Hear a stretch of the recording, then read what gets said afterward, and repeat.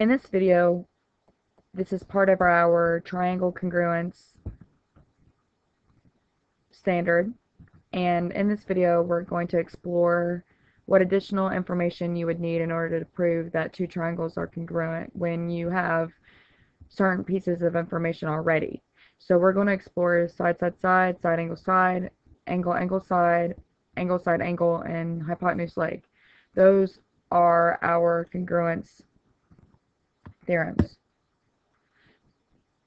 So state what additional information is required in order to know that the triangles are congruent for the reason given.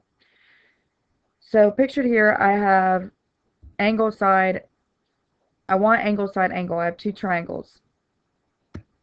So angle, side, angle requires an angle, a side, and an angle. So we already have labeled on these two triangles a set of angles that are congruent. Angle I is congruent to angle L. Then we have also a side that is already labeled. Side IJ is congruent to ML. Okay, so now all we need is another angle. However, it's critical that we pick the right one because we want the side to be an included side, so that it has to be between the two angles. So in order for that to happen, we would need angle J is congruent to angle M, and that way it would be an included side because we want angle, side, angle, and now that will work. So that would be the additional information we would need, would be this right here, that angle J would be congruent to angle M. So we're going to do the same thing, but now we're going to explore side, angle, side, and we have these two triangles. So we need side, we need an angle, and we need a side. So the first thing that we have here is we already have a side. We have TU is congruent to QP as labeled by our hash marks. Then we already have an angle. We have angle T is congruent to angle Q. Now we just need a side, but the angle is an included angle, so it must be in between the two sides. So I'm going to mark side TS and side QR.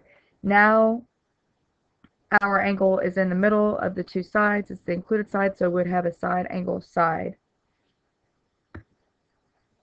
So TS being congruent to QR is what our answer would be, what additional information we would need. Next we have side, side, side. So we need three sides, three pairs. So we have our first pair, DE is congruent to TU because they both have one hash mark. And then we have FE is congruent to TS.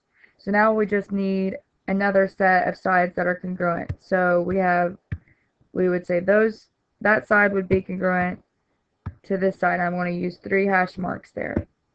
So our additional information we would need would be that side FD is congruent to US. And then we'd have side, side, side.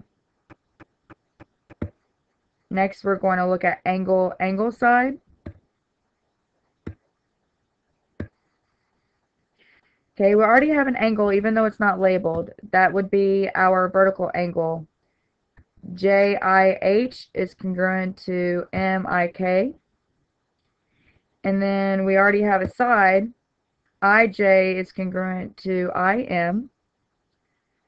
But we need another angle, but the side cannot be included. It's not included. So it would have to be, in order for that to happen, it would have to be angle H is congruent to angle K. That way the side is not included. So the additional information we would need would be this right here. Angle H is congruent to angle K. Now we have hypotenuse leg, which is my final example in this video. So we need a hypotenuse and we need a leg.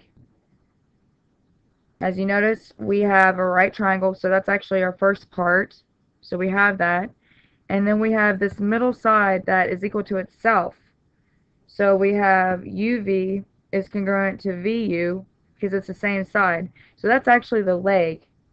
And so now we need the hypotenuse.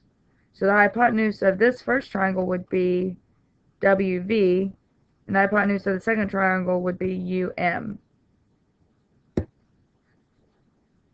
So that would be the additional information you would need. And that is honestly all there is to it, to doing these problems.